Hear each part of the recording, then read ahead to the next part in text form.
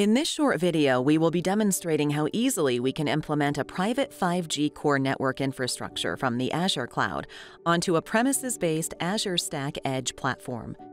After providing provisioning parameters from a simple portal, we will see how the Azure Network Function Manager automates the distributed deployment of our Fusion Core workloads.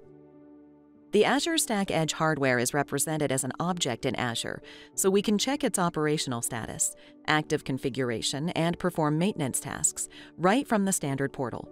We've created a Network Function Manager process and assigned it to the Azure Stack Edge device, but there are currently no network functions using it. We start the deployment by selecting Metaswitch Fusion Core from the Azure Marketplace. This takes us to the configuration options, where we assign our hosting resource and select the Network Function Manager we will employ. We then move on to configuring the 5G core management, access, and data network IP addresses. These are identified by their associated 5G reference interfaces. Next, we select the RAN type, then select the mobile country code, the mobile network code, and list the tracking area codes in use. We can then configure the range of mobile subscriber identification numbers and quality of service parameters employed by the user equipment. Once those parameters are entered, we confirm the amount of compute resources to allocate using a preset SKU. Lastly, we can review the entire deployment before executing and creating processes. Once underway, the deployment is completed in a matter of minutes. When we check back with the resource group, we can see a managed application representing the configuration we just completed.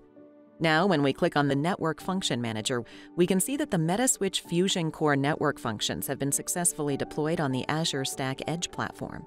If needed, we can use the VNF management portal to check everything is operational. The Kubernetes dashboard provides a breakdown of each workload running in support of the installation.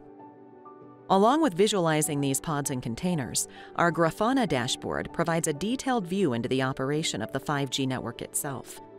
This includes everything from the AMF's user equipment registration rate to the packet throughput being seen by the UPF. As endpoints register and begin creating PDU sessions, we can use the Service Assurance Server to dig even deeper. Selecting a subscriber ID, we can view every signaling, logic, and routing decision made. We can even look at individual call flows and drill down to the protocol decode level on every leg.